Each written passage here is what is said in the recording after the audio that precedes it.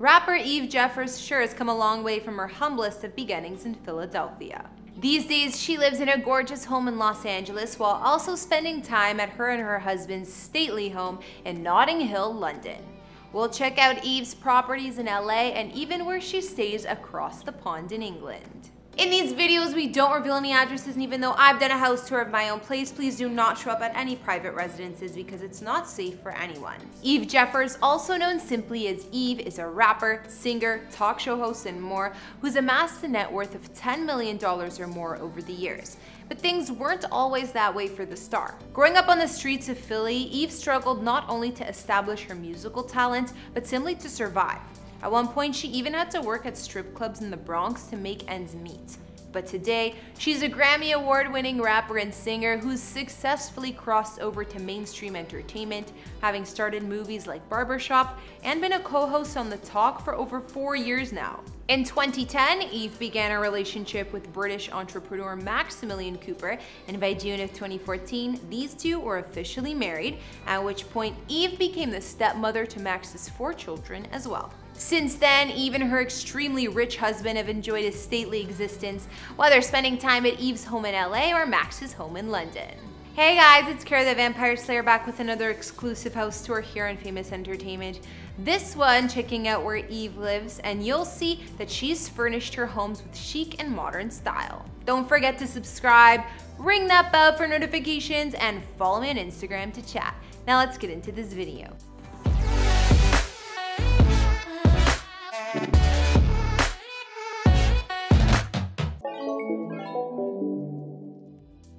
Before we jump into Eve's present-day home life, I thought I'd give all of her fans a taste of how she used to live during her more single days.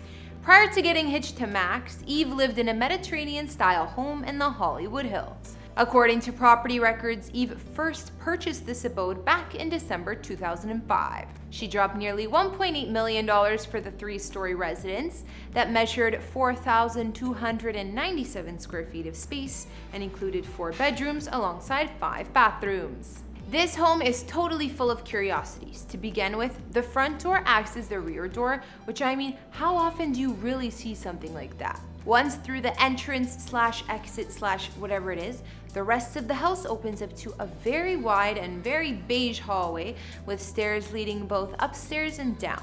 Up top, you can find the formal living room, which features a fireplace as well as a couple of arched glass doors that lead out to the terrace area. Not far from there is the dining room, where 3 pretty spectacular Balinese lanterns hang above Eve's former dining room table. That space is only a stone's throw away from the well-equipped kitchen, where beige and brown flecked granite countertops meet high-end stainless steel appliances and honey-colored cabinets. A large portion of the home features some pretty spectacular wooden floors, especially the family room, where Eve installed a large party-sized sectional couch beside a massive coffee table.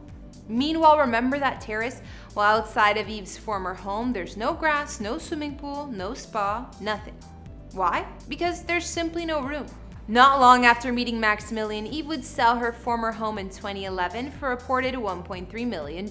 And while that may have been a bit of a hit to Eve's financial portfolio, when you're in a relationship with an entrepreneur like Max, you can eat a small loss. These days, after a long, hard day on the set of The Talk, Eve likes to relax with her hubby inside her new Los Angeles home. This house is under Eve's name, and Max, well, he owns his own house in London, England, which we'll get to in just a sec. So basically, these two lovebirds commute from one country to another to spend as much time with each other as possible. Of course, the recent pandemic has made this more difficult for them, and that's playing a large part in why Eve has recently decided to leave The Talk to concentrate on starting a family with Max. When these two finally decide to have kids of their own, they'll be spending a lot of time in this Los Angeles home, the location of which Eve has kept under tight wraps. What we do know about this place comes from the tidbits she's dropped for us on social media. For instance, we know that her new living room features an eye-popping red couch where she shoots the majority of her content while under lockdown. And while we've only been granted the smallest of glimpses of her bedroom, it's evident from the beautiful bouquet of flowers behind her that Eve knows how to brighten her home with a much-needed touch of color. She's also decorated the stairway of her main hall with heartfelt mementos of her relationship with Max. Stepping outside, her home is painted in a rich cream color, and while that might not exactly make it easy to pick her place out from the rest of the homes on the block, well, that bright red Ferrari sitting in her driveway is a pretty clear giveaway that yes, hip-hop superstar Eve lives here. When speaking about the home life that she's managed to cultivate with her husband, Eve said, "He's my homie, he's my friend. For some reason, we just have that core value of just being a hustler, working hard, believing in what you believe in, and making it happen. And he's a good person." Speaking of Max, why don't we take a look at the home he brought with him into this relationship? A few years before Eve would ever meet Max, the founder of the annual Gumball 3000 rally was looking for a home to call his own in London, England. That's when he spotted a rundown terraced townhouse, first built in the 1850s, situated in the neighborhood of Westbourne Grove in the world-famous district of Notting Hill. Max proceeded to buy this home from an elderly couple for an astonishing £1.6 million.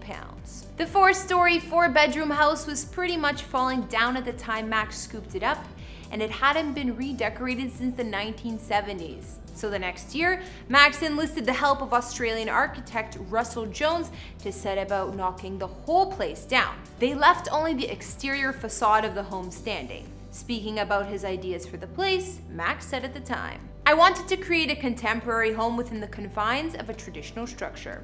Although costs did escalate, it was definitely worth it." Now, what was once a pretty ordinary townhouse is a sleek family home with 6 floors, 2,396 square feet of living space, 5 bedrooms, a huge kitchen located in the basement, and a 20-foot-long patio garden and dining area. But it's the little details of his own design that excite Max the most.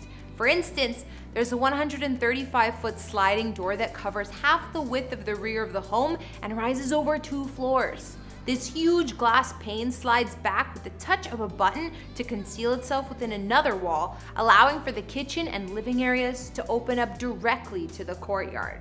There are also no visible light bulbs anywhere in the house. Instead, strips of light-framed doorways, floors, and mirrors. And even though that too was extremely costly to install, Max says it's worked out for the best in the long run, as he's only ever had to replace 1 strip of lights after years of living there. When all is said and done, it took Max 2 years of construction and millions of pounds to bring his dream home to realization. But as happy as Max is with how it finally turned out, he'd be the first to admit that the home, well, it gives off a very bachelor pad type vibe. And that wasn't something he was necessarily counting on. In fact, Max says that Eve immediately showed a great distaste for this place upon entering it for the first time. Max said, "She hates the lighting in the master bedroom ensuite." So as you might imagine, that means that Max is now looking to move off this home and has placed it on the market for a little over £5 million. To this point, there haven't been any takers, but I can't imagine it'll last forever. So now we've taken a look at the homes of rapper and talk show host Eve Jeffers, well, Eve Cooper as she now goes by. And what did you guys think? Which home was best, 1, 2, or 3? While Eve may not have been a huge fan of her hubby's house in London, I gotta admit I am. And I wouldn't have any trouble spending time in that fascinating home. Though, I do understand where Eve is coming from with the lighting thing. A girl needs the perfect lighting setup. It really is that simple. I wish we knew more about her current LA residence, but if Eve's other abodes are anything to go by, we know she furnished the place perfectly. Be sure to let me know your thoughts on where Eve lives down in the comments. Thanks for watching. Don't forget to follow me on Instagram to chat, and I will see you all in the next video. Bye!